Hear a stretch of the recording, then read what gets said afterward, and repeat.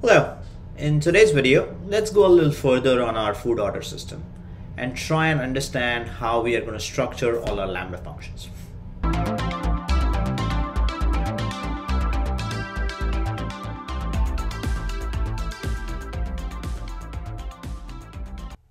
In this video, we're going to immerse a little further on the implementation details of our food order system, specifically Lambda functions, and how we're going to implement them for different components in the application. So far what we have gone over is what we can see on the screen here is we have the application design diagram, and we have gone over the individual workflows and what they're going to look like. As well, we have replaced these individual workflows with the AWS components that we're going to use to try and implement those individual workflows. So another thing that we probably have gone over is these are the different modules in Terraform that we're going to create, and these are some of the tools that we're going to use to try and implement our infrastructure as code systems. So one thing that shows up here is Terraform, and we have seen that we're going to implement a module for Lambda functions. So here we're going to talk about specifically of what that module contains and what are the different components that we're going to use and what is the design going to look like. So we can create one module and apply that across the board for different functions that we're going to use, and we can scale it and scale the application as we go as well. So this is a very important building block in that process. So this is more like a recap on the food order system that we're going to implement, and more about what are the components and what are the technologies we're going to use. So far we have seen that. So far we have seen that we are going to use Lambda functions and how we're going to use them, and what is it to use Lambda functions. There's one way to use Lambda functions which we have gone over so far. Another way is to implement it and scale it and productionize it. Okay?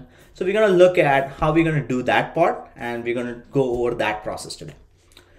So let's start again with the Lambda console, and we'll go over the Terraform code as well, which we're going to eventually modularize. So Lambda console, if we go over it, so let's create a basic function again, and we'll start building from there. So we create a function, we call it a test function, and we create a simple hello world example. We'll go use Python and keep everything default. There's certain things that we will touch base on. One is code signing. Another thing is, once we have finished creating the Lambda function, which we'll touch base on, is how we can use S3 buckets for hosting our Lambda function code. So here we create a function.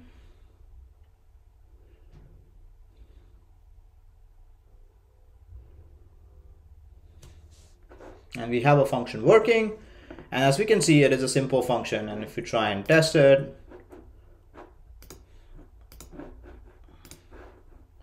it should respond with, okay, hello from Lambda. So I have taken this very specific code, uploaded to an S3 bucket.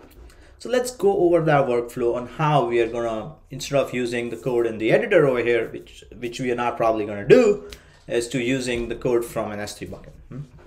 So let's go back to that and try and upload from an S3 location. So over here, I have an S3 bucket, which has a lambda.zip. That is the same code that we just saw and tested. It is being packaged and zipped into this location. So you're gonna take that. It's something we're going to reference and save it. As you can see, it has some other pieces that are being imported from my Mac machine, but I left them there on purpose. So let's try and test it again. And if we see the function succeeds, and it's pretty much the same code, but it is being sourced differently and from a different location. So that is one thing that we're going to use when we are starting to build our CI/CD system. Is like, okay, our code is going to eventually be deployed into an S3 bucket. There's one thing to deploy our code in an S3 bucket. Another thing is to ensure that once we have deployed our code to an S3 bucket, that is the exact code that is being used. That's where another service called AWS Signer will come into place. So let's delete this function for now, and we'll go over that Signer workflow one more time, and Signer workflow once, and so that we can understand what our Terraform code and logic looks like and why it looks the way it is. So let's go back, we'll create a function. And another thing that we said, okay, enable code signing. There's nothing here, right? So we go and look at the signer services.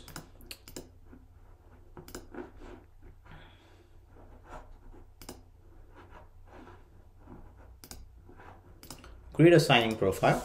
Let's say test function. I'll remove the tags, make it as simple as possible. We create the profile. And at that point, we'll have the option of creating a signing job, and it will say what profile to use is going to be this, and then it would say, okay, what assets do you want to sign? And so here we're going to identify which profile is going to sign it and which assets it's going to sign it, and where is the signed assets going to be deployed. I'm not going to execute that over here, but I just wanted to go over that process so that we are assured that, okay, the code that we have deployed is the exact code that has been running in our production systems, which is very crucial and critical. So that is what this signer job is going to help us do that here. So now if we go back to our original system, these are 3 workflows or 4 workflows that we talked about. Another one would be a get workflow, which we not listed here. We're going to add it eventually, and that's done on purpose. So these are various Lambda functions that we're going to use. So there's at least 5 to 7 or 8 Lambda functions that we have counted here that we're gonna have to use this code over and over again. So in comes Terraform, and we'll modularize it. So let's go over the code that we're going to use to create an individual Lambda function or create a module. All right. So this is more like an example resource. I'll share this code in a link and a Git repo. So over here, we have a couple of resources that we're going to do. Some of these are more like going over some of them again, like creating an IAM role here, creating an IAM policy. Also, we're going to go over creating the signer job that we just saw. So if we look at it, we're going to create a simple Lambda function called little Lambda function, and we're going to reference the S3 bucket. And the S3 key over here could be subfolders as well to the exact location of the object. And we're going to give it a function name, module handler, runtime, timeout, and the IAM role ARN. So that's the basic definition of a function. And from that point on, Lambda should be able to execute that function. So it assumes that lambda.zip has the deployed code that we need to deploy. Another thing that we see here is, and we have seen this in the past, is every Lambda function starts writing to a CloudWatch Log Group. So we're going to create a CloudWatch Log Group as well. That essentially will be a separate module or a sub-module in this case, so that if we decide to use more features from CloudWatch, then we can just move that to a different module and use that release directly for that subfolder instead of having to call Lambda function. But if for the sake of simplicity, it would be a separate module inside of Lambda function for now. So it will have a log group, and the log group would be the name of the function in AWS Lambda. And in this case, we're going to do a retention as well. That would help us reduce the costs that we're going to incur in running that Lambda function and maintaining the runtime of that Lambda function. So over here we have an IAM role. So IAM role will have SCS assume row. We have gone over this once, and we're going to have the policy that is attached to that IAM role, and it's going to allow the service principal Lambda to assume that role. Another thing that we have previously seen is the IAM policy would be like, okay, this is the default IAM policy. I've copied it like this on purpose. It's like, okay, create a log group and create log stream and put log events. But as we see here, we are going to create the log group separately from creating the Lambda function, and the Lambda function doesn't necessarily need to create a log group. So that is one piece of permission which will probably need to or will take out. So this part here is to create a log group is not necessarily essential. So we'll put in the create log stream part, put log events, and start sending those log events into the Lambda function ARN. So that is what we are going to do for setting up the basis of the Lambda function. So if we look at some of these resources that we saw here, IAM policy and role can be its own function because there are other components that would need to create an IAM role and policy. So it better be its own module, right? So we're going to keep that separate. CloudWatch Log Group, we are going to put it as a sub module inside of the Lambda module. And then if we decide to increase our usage of CloudWatch features, then we'll probably move it in its own module. So that work can come as later. It would be a good exercise to go over maintaining code and productionized systems. So something that we should probably have that as a problem for tomorrow. So we move ahead from that. Signer jobs, something that we saw. So we're going to create, these are the resources that we're going to use for creating a signing profile. This probably will be its own module as well, or a sub module. I'm yet to go through those details at this point, but as we proceed, some of those things might and will change. So I'm going to keep that as loose as possible for now. So this would be replicating or going over the workflow that we saw on the console, which is creating a signing profile, we have a name prefix, and we say, okay, this is the platform that is going to be using the signing profile, and this is the config for that signing profile, which says, okay, this is the only profile that is allowed to sign, and the policy that we are using for signing the code would be either give a warning or enforce. In this case, we're going to say enforce it. Since we're trying to make it more productionized, it's better to go over that as well. And then next thing would be to create a signing job, right? So these things would be running either separately in our whole workflow for deploying code.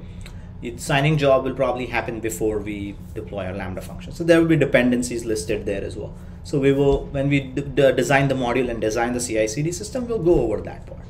But in this case, we're going to say signing job, and what it's going to do is it's going to allow this profile to be the one that signs the job, and it's going to take code from our source bucket, which would be very similar to our bucket here and this artifact here. And does this something that if we decide to make it more controlled, then what we can do is we can create an artifact and GitHub Actions, and then upload it to the Lambda S3 bucket just for the signing purposes, and take it out as well, because we don't want to expose our code in any possible way. That's one of the options that I think I would like to consider. But at this point, as Lambda, as we know, that signing job requires it in the source and a destination S3 bucket. So this is something that we'll probably have to do, is like put it in source bucket, give the key, give the version of that object that we want signed, and put it in a destination bucket, which will be used for running our code. Okay? And then we're going to say ignore signing job failure false, so that it is more like, okay, if it fails, then we're not going to deploy our code. So this would be the basis of running and deploying all of our Lambda functions. I hope you like this video. Please come back for more videos like these so that we can keep building on this series. And please like and subscribe to this channel. So that would be very helpful. Thank you so much.